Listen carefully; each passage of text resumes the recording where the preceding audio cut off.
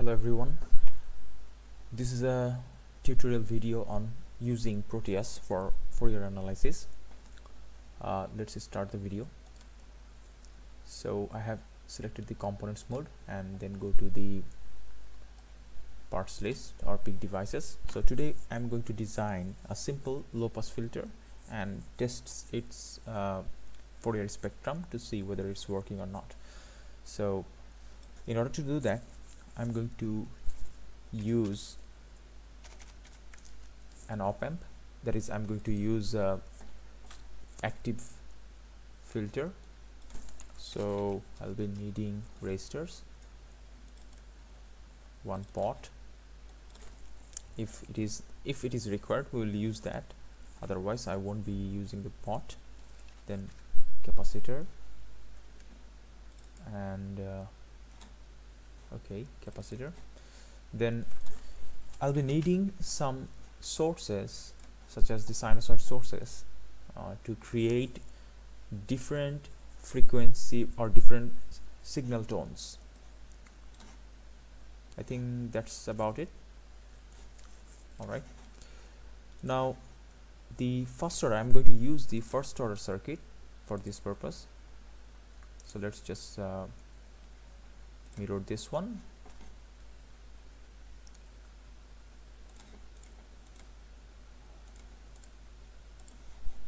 Okay,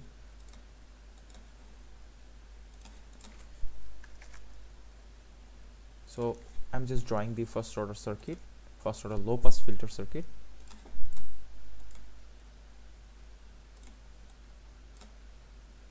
Alright, and now let's supply it with the correct DC voltages for the op-amp, biasing voltages. So let's say about minus 10 volt here, and let's say about plus 10 volt here. So that is good enough, and let's now connect this circuit.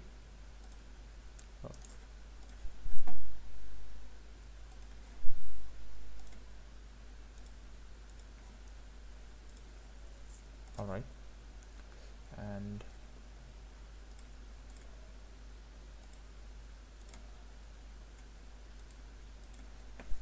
alright,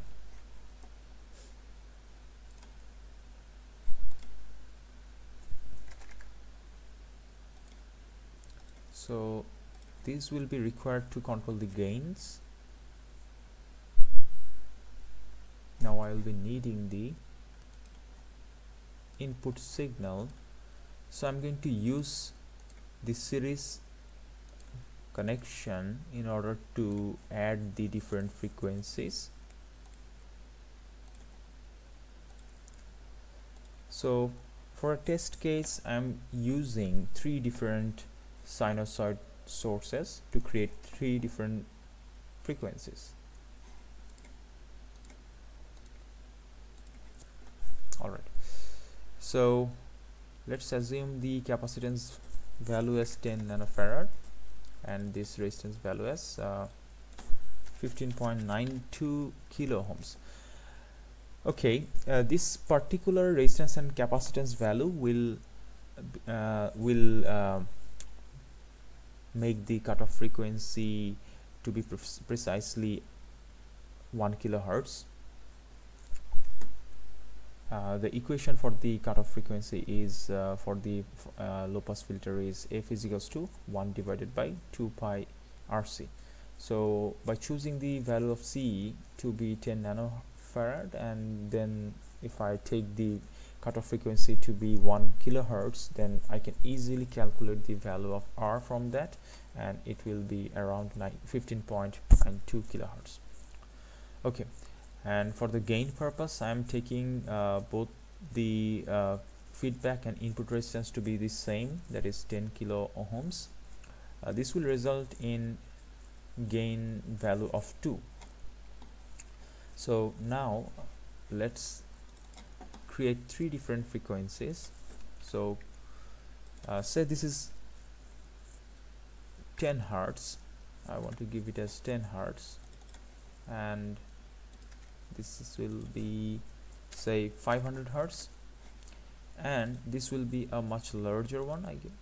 Let's say 1 volt.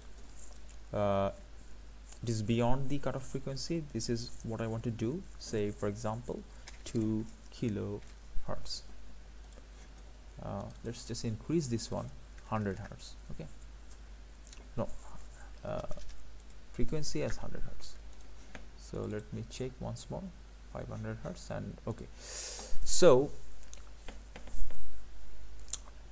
the 3 different frequencies that I have selected, as you can see, that 2 of the frequencies are below the cutoff frequency, but 1 is above the cutoff frequency, that is the 2 kilohertz frequency, and I am expecting that frequency to be gone.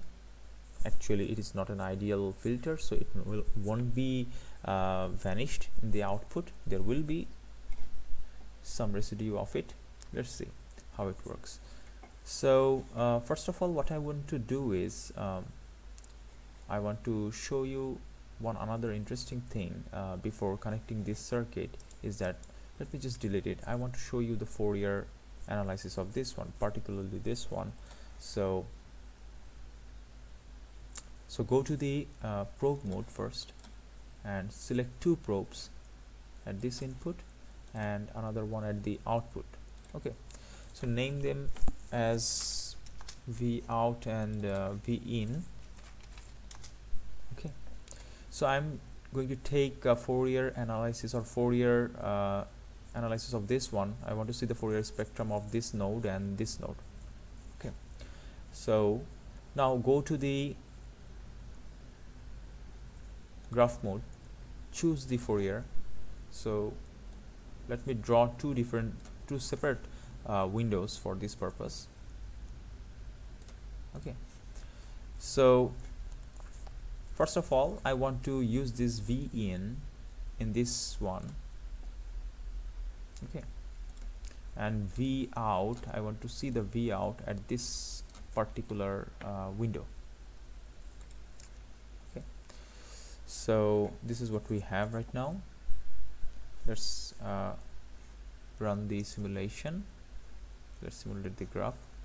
Before doing that, let's so the maximum resolution is 100, maximum frequency is 100K. Okay,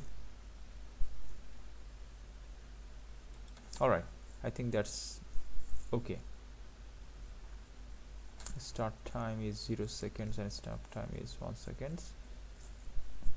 Okay, let's reduce the time and make it 0.5 seconds, or I can take 1 second. That's okay, fine.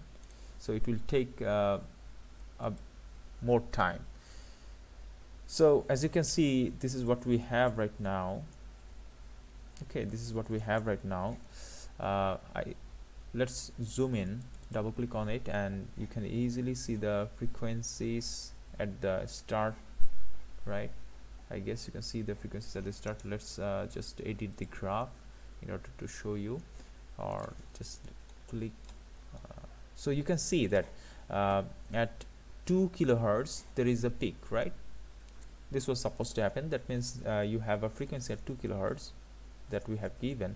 At around 500 hertz, as you can see that at around 500 hertz you have again a frequency, and at around the starting, that is at around, this is 100 hertz, you have another frequency, right? So you can easily edit the graph and set the maximum frequency to be 10K, and then you can easily see the values with much difficulty, right? So this is around 2 kilohertz, then you have 500 hertz, and you have around in the 100 hertz range, right? Easily you can see this, right? So at the input side you have 3 different frequencies, which is expected because I have added the 3 different frequencies using the sinusoidal sources. Now at the output, what is happening after this first order active low pass filter, this RNC is chosen in order to create a cutoff frequency of 1 kilohertz. Let's see what is happening here. So I'm expecting that my 2 kilohertz will be gone or vanished. Let's see what happens. Let's see. Now just got it here, and now let's edit this one, edit this graph and put the similar values. 10k. Yes, okay. Now if you compare this one, now you can see that the 100 hertz is 100 hertz frequency is available at the output. The 500 hertz is also available at the output, but right now the 2 kilohertz is also available, but the value of the 2 kilohertz is very small. I think you can see that the spike is very small, so it has seen good amount of attenuation. So our cutoff frequency was 1 kilohertz, so 2 kilohertz is beyond the cutoff frequency, and as you can see, the frequency is attenuated at the output. Again, I want to show you the case for the input. So see this one, this 2 kilohertz, this is the Fourier spectrum at the input side, and you can see that the 2 kilohertz there is a strong peak, right, with high amplitude, but when at the output, you can easily see that the output has seen some attenuation at 2 kilohertz. So we can easily say that our active filter is working. Thank you.